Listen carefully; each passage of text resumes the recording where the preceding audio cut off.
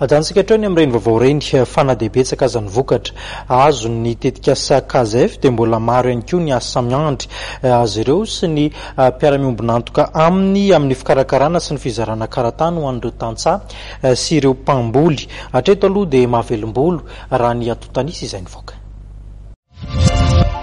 Tao anatin'ny iray taona tena nanaovana ny tetikasa Casef ny hetsika karatany dia nahatratra 580 sy iray hetsy ireo karatany nozaraina tamin'ireo tantsaha sy mpamboly. Ny tetikasa Casef ity izay vatsiny ny banky iraisam-pirenena vola entina anaovana hetsika ho fiarovana ny tanin'ireo mpamboly sy tantsaha amin'ny alalan'ny hetsika karatany. Tafiditra indrindra ihany koa izany ao anatin'ny vina 340 amin'ny anaovan'i Madagasikara ho sompotry ny Oseanina Indiana. Moa zany dia projet anankiray eo amin'ny ministère fambolena sy fiompiana Casef croissance agricole et sécurisation foncière.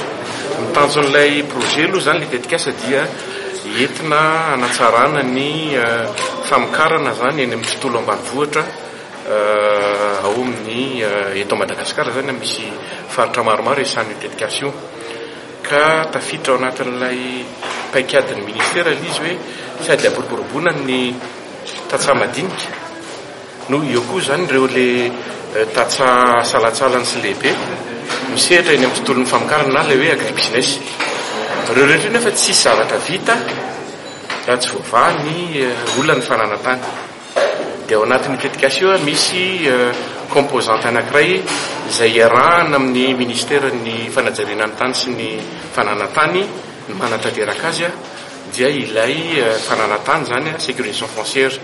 Nisy androany ny atrikasa izay nataon'ireo mpiara-miombonantoka amin'ity tetikasa ity teto Antananarivo nentina nampahafantarana ireo vokatra azo nandritra ny herintaona sy ireo ezaka mbola ho tratrarina ny antoky ny atrikasa ny tanterahana androany.